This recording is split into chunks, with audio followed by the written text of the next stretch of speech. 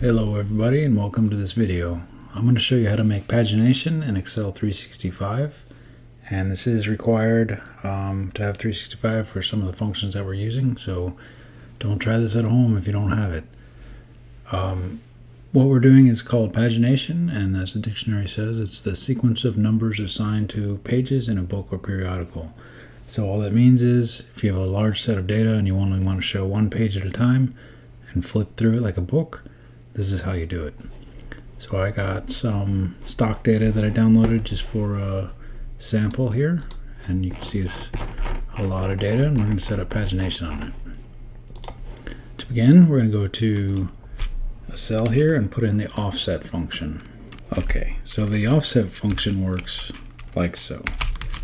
It begins with a reference, which is the starting point, which is the upper left corner of the matrix you're going to create.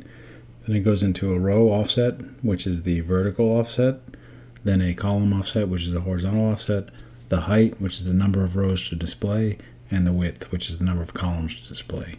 So we're going to start from cell A2 in the stocks worksheet. And the reason is we don't want to include the header at this point, because then the header would be on page 1 of pagination, but not on page 2. So I'll show you how we'll add that in later. So for the rows offset, we want the first page to be 0 offset because we want to start from A2 with 0 offset. So page 1, we need to be 0, so we're going to subtract 1. So it's going to be the page number minus 1. And we're going to multiply that by the number of rows per page. So on page 2, it's going to show rows 11 through 20, and on page 3, it's going to show rows 21 through rows 30. Okay, then we don't want a column offset, so we're going to put 0. And for the height, we're going to put in the rows per page, which is 10 for right now. And for columns, we're going to put 7 because there's 7 columns in my source data. And if you hit enter, you can see we've sort of already got the pagination set up. You can change the pages here and cycle through them. You can change the rows per page to display and see how it updates as you change the pages. Okay, so now we're going to add that header in, and to do that we're going to use the VSTACK function. We're just going to put that in front of what we already got, and you say that you can see the prompt is array 1 and array 2, array 3. Basically it just stacks arrays on top of each other. So for array 1, we're going to put in the headers from the stock tab, and we're just going to hit comma, and then we already have array 2. That's what we already built with the offset function. So I'm going to close parentheses, and now you can see the header here. Change the pages, and the header stays in place. Okay, so now let's say we don't want to see all these columns. We want to see only certain columns, and we want to see them in a certain order. So what I'm going to do is use the CHOOSECOLS, which is choose columns function. I'm just going to put that right in front of our existing code.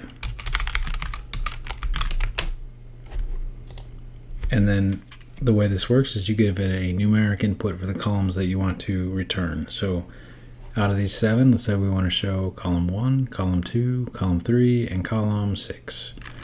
So we would go comma 1, 2, 3, 6.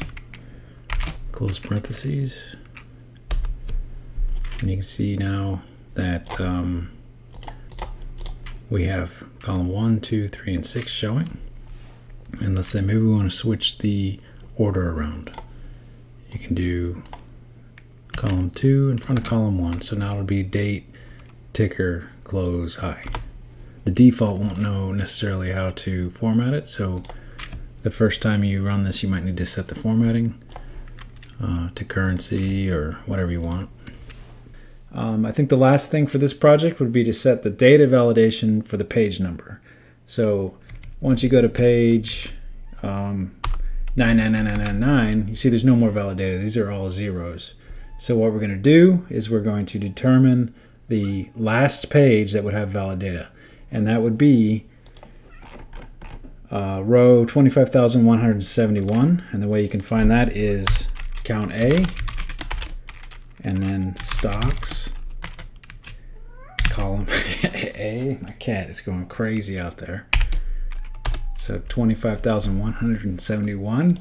And we're going to divide this by the number of rows per page.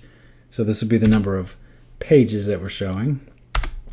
So 1,678 and change.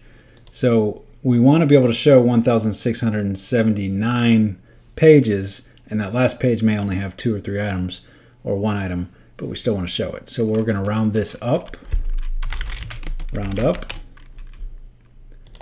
And we're going to round it up to the 0 place and apply that. So 1,679 pages, and we don't want to be able to create a page number above that. All right, so how do we do that? We do that with data validation. So select the cell you want to enforce a data validation on. This will prevent the user from inputting a value that you don't want them to input. So we're going to go to data validation, and we're going to go to, well, it looks like I already have it in here. We're going to go to whole number. So it'll look like this in the beginning. Whole number between 1 and cell E17, which is our maximum page number. And we're going to change the message that it shows. So if they violate that, we want to say, attention, please limit page number to maximum, or something like that, whatever you want. And then hit OK. And just for formatting purposes, I'm going to put this here with a left align. I'm going to hit Control-1 to go to the Format Cells, Custom, and then delete this general here and put slash, space, and then the number. So when you do a custom format like that, this slash isn't actually part of the number in that cell. So if you wanted to say like equals that cell plus something else, it knows that that's just a number. It's not really slashing a number. If the slash was really there, it wouldn't let you do a mathematical operation like that. So anyway, let's say we wanted to see the page number that we're on out of the maximum page number. This is how it would look. So there's some other stuff we could do for this project, but I think it's more like out of the scope of this simple project, because this is pretty simple. We could make some VBA buttons, which wouldn't be very complicated, but basically change the cell value of E16 to go up by 1 or down by 1 if you click the left or the right arrow. And then the user could just click through and switch pages that way instead of having to type the number in. The other option is you could make a data validation drop-down list with the page numbers and select page 1, select page 200, whatever.